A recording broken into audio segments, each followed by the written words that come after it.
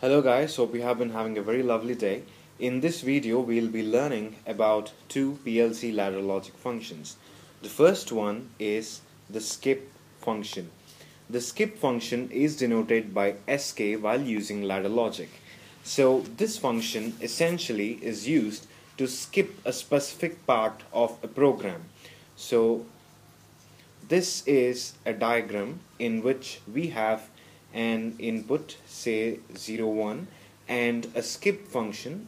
It is denoted by SK as I have mentioned earlier, and skip function says 0, 4, 6 is the coil number. And in the skip function we can mention how many lines of code we need to skip. For example, I am writing 0, 0, 3. This means that when this input is enabled and the skip coil is energized, the next 3 lines in this ladder logic will not be executed. From the 4th line onwards, the ladder logic will be executed. For example, if the skip coil is not energized, the following lines will be executed as usual without any change. To help you understand better, let me show the small example. This figure shows a ladder logic that has 1, 2, 3, 4, 5 coils.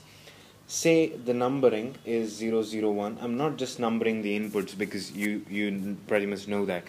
And for example, let's say the skip coil is present here, which is SK046, and the number of lines is 002. So now, as we know, the ladder logic is executed from the top. It means after this line is executed, it comes to this coil. Now, if this input is on, which means if the skip coil is energized, the next 2 lines in this logic will not be executed. That means these 2 coils are not executed, and after executing this line, the execution logic goes to this specific line, and then so on.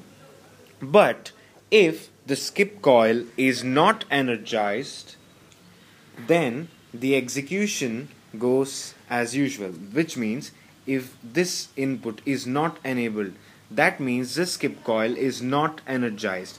It means the execution will go on to this, this, and this. In this way, the skip coil can be used to skip a specific number of coils in a ladder logic. One point that has to be noted while using skip function is that when you're skipping, say you're skipping these 2 lines, it does not change the status of a specific coil. For example, this input was on and this input was off.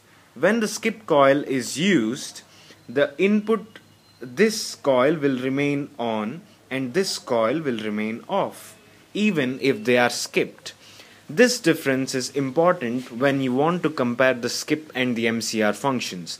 Now let us look at the MCR, or the master control relay function.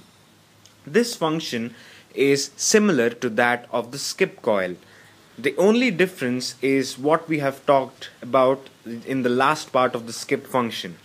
When the MCR function is used, it turns off the coils. That means it does not leave the coils in the previous state as the skip function does. It turns them off.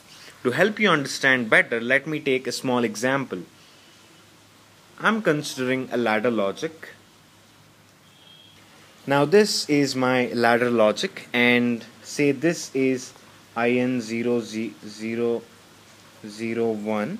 I'm not numbering the other inputs, and this is my MCR coil. The second one is my MCR coil, say 0034, and the number of coils is 002.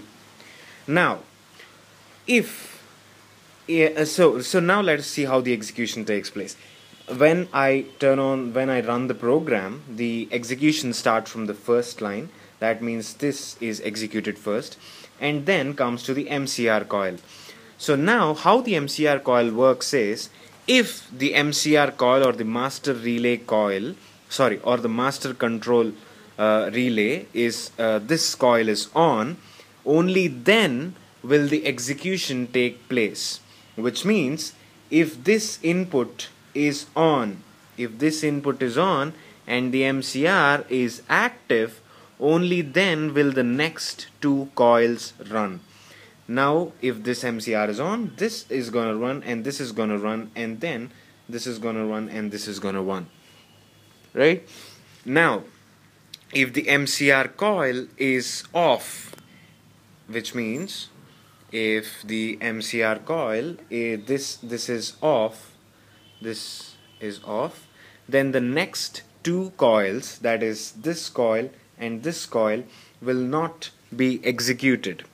And not only that they are going to be skipped, they will also be turned off. Which means if this coil was actually on, the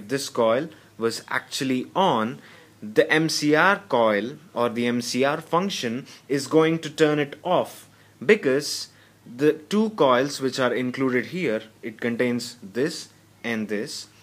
So this function is not going to leave the output in the previous state. It is going to turn them off.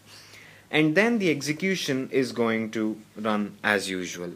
So I hope you have understood the difference between the skip and the MCR functions. So just to make things clear, I'll just write this for you. Yeah, the skip function and the MCR function.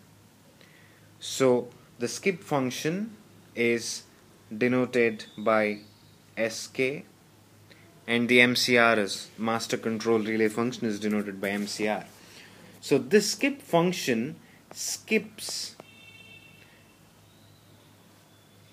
coils when active, while the MCR function runs coils, that is, runs the successive coils, whatever number that we specify, when active. Right?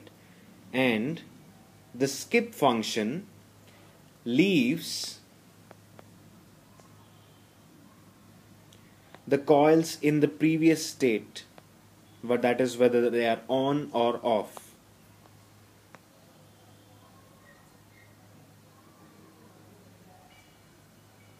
But when the MCR is off, then the coils mentioned, that is the number of coils mentioned, will be turned off.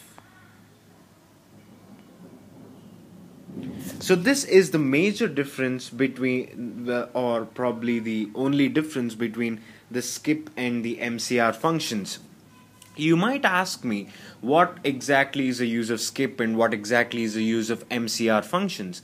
So you can consider a lot of real-time examples. You can, for example, you are rolling a conveyor belt, which means one of the products is faulty, and that is detected, and then you just have to put it back in the step where it has to resume and not repeat the complete process. So in that case, an MCR function will come in handy, and the skip function has similar uses. So this is how the skip and the MCR functions are used in a PLC ladder logic program. Hope this video was helpful, and have a lovely day.